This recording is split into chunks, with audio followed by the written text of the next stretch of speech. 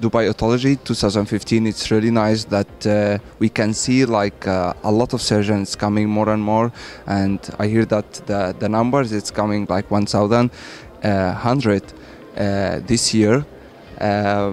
And we are always showing our new technique for like the ear Dubai Otology, like the balloon catheter, and we have our treatment unit also, and more than the consumables. And yeah, so it's all what the ENT surgeon that he will need. So I can see like the most like from outside Dubai and from outside also the U.A.E, the speakers, and this is the conference, like they keep going. It's really good.